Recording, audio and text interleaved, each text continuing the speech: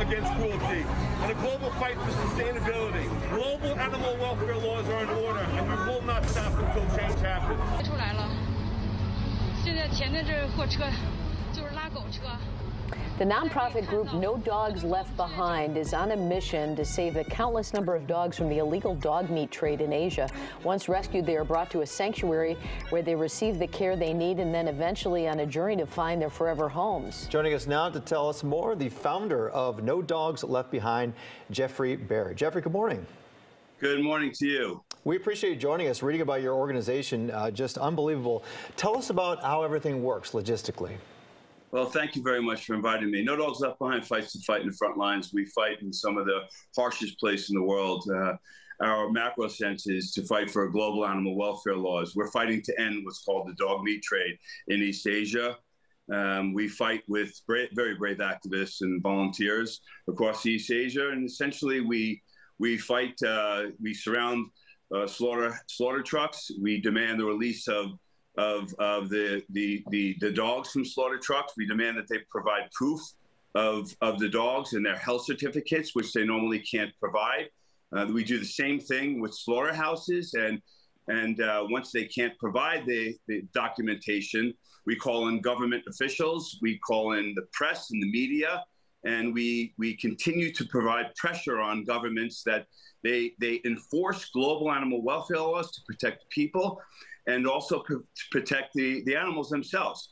Global animal welfare laws are in order, and until that happens, we'll continue to put the pressure on governments all over the world. How is it that you're able to get into, like, maybe some of these wet markets in China, or if there's other restrictive governments? How are you able to accomplish anything there? Do your workers or do your people sometimes get arrested? Yeah, it's very strategic. Yes, it's very dangerous. The work that we do is extremely dangerous, and our lives are constantly at risk in East Asia, or whether it be in Afghanistan. We were on the front lines in Afghanistan, and we were the ones that flew into Afghanistan and brought back 300 survivors that were left behind. So what we do is we work with brave activists and volunteers, and we strategically go in and we work together along with government officials as well. And, there's a fine line, and, working together collectively for change is important. Jeffrey, where are the most difficult countries to get dogs out of? Well, in general, it's been complicated in a macro sense. The CDC has banned the importation in America, and now they've opened up the borders to let the dogs in. Canada has now banned the importation of dogs to bring the dogs into Canada. All the tensions are high with respect to the relationships from China and America. So it's really been complicated for rescues like No Dogs Left Behind.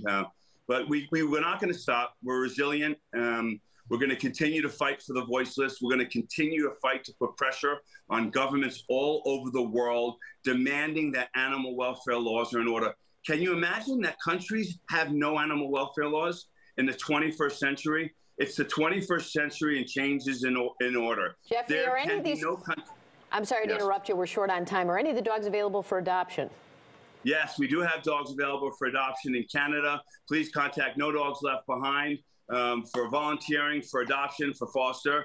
Gotcha. Log on to nodogsleftbehind.com. All right, Jeffrey, thanks so much. Here's the information there on your screen. Again, Jeffrey, thank you so much.